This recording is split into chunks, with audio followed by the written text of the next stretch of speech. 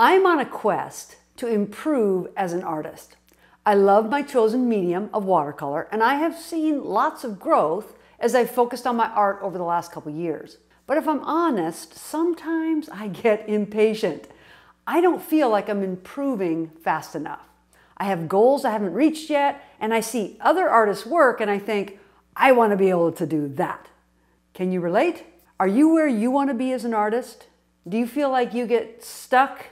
Or are you waging a war in your mind when it comes to your art? In this video, I want to talk about the artist mindset. Specifically, I'm going to share 3 beliefs that encourage me and guide me in my daily practice of art. Does this sound interesting to you?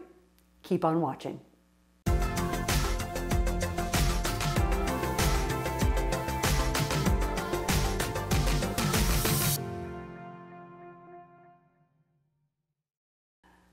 Welcome to my studio. My name is Chris. This channel is all about tools, tips, and tutorials for growing in watercolor. In this video, I want to go in a little different direction from my other videos. I want to talk about mindset, about what goes on in here in between our ears, and how it affects our growth as an artist. Because I'm convinced that what we believe has a huge impact on the way we live and the results we get. Specifically, I want to share 3 beliefs about growth that help me in my art journey. These 3 convictions grew out of a time spent reflecting on several parables or stories that were first spoken by Jesus in the ancient Near East 2,000 years ago. And while they were spoken to a pretty different context, I have found relevance in these stories to my work as an artist. Sound interesting? Okay, here we go. The first belief. Growth is a natural process. Think about the process of farming or gardening. If you put a seed in the ground, give it a little water, sun, and time, the seed will change and grow. We don't even completely understand how it works, but it does. We see this all the time, and we're not surprised by the results because we know there are natural laws at work that apply to the process of growth when it comes to things like seeds. And it's important that we understand the same natural laws of growth apply to our creative, artistic pursuits. If we make a start in our art, if we plant a seed, so to speak, invest ourselves into the process, create the right environment for growth, we will grow as artists. So your first mindset shift is this: you should expect to grow. Don't allow yourself to be overcome by negative thoughts or fatalistic pronouncements like, I'm just not an artist. Don't be discouraged when you paint like a beginner, when you are a beginner, but also expect to grow, and you will. Think about it. When you plant a garden, you don't waste time sitting there watching it to see if it will grow. You trust the process. You know it will grow. You need the same mindset with your art. However, when you do get discouraged, and that can happen, say to yourself, if I keep at this, if I keep on painting, I will be better next month or next year than I am now. Believe in the process of growth. The second belief, growth is slow and often imperceptible. Have you ever watched grass grow? Can you perceive that that tree is getting bigger?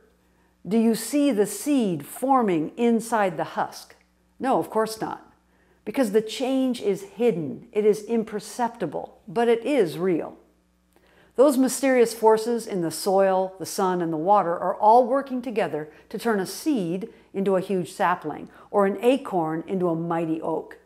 It is the accumulation of all those minute daily changes that bring about the final result. And the same is true with your art. This truth became very real to me when I committed myself to painting every day. Even though I might not see huge changes from one day to the next, and even though I might feel like I'm making no progress at all, when I look back over the record of weeks, months, years, I see growth. Yes, it is sometimes slow, but it is real. So here's my big encouragement to you. Be patient with yourself. Be patient with your art. Don't treat every painting like a potential masterpiece. You don't need that kind of pressure. Be realistic about your progress and even have fun in the process. The third belief is growth is accentuated by the right conditions. If you've ever planted a garden, you know that the right conditions can make a huge difference in the quality of the harvest. Preparing the soil, sowing the seeds at the right depth, providing enough but not too much water, getting enough sun, and finally keeping the pests away are all important for a good yield. This is true with plants. It's also true with your art. So what are the right conditions for growing in your art? What makes the soil good for growing as an artist? There are 3 things that I have found.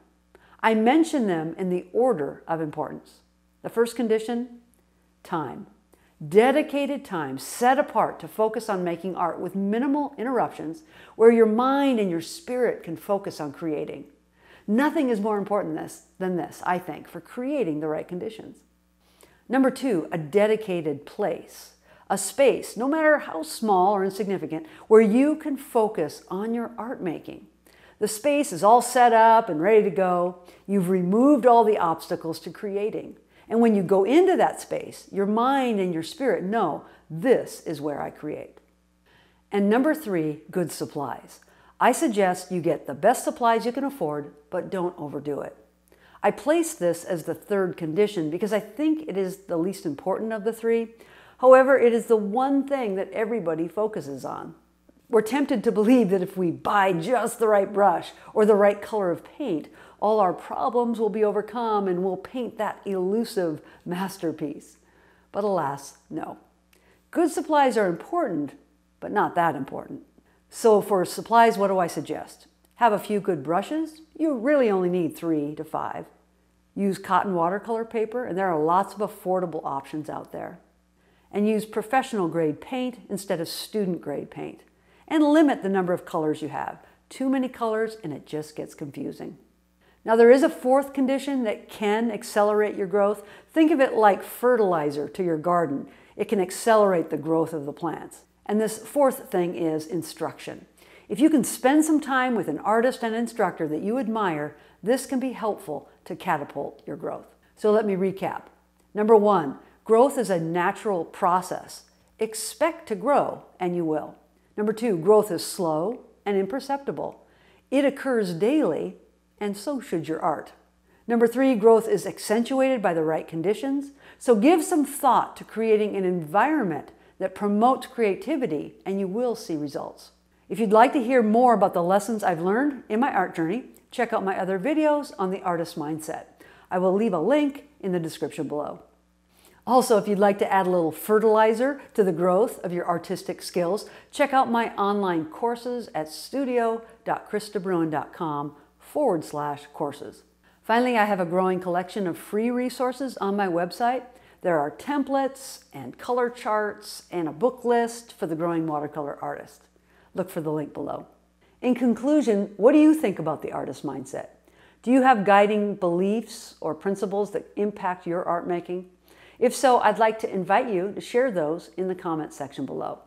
Thanks for watching and subscribing to this channel. Have a great day and keep on growing in watercolor.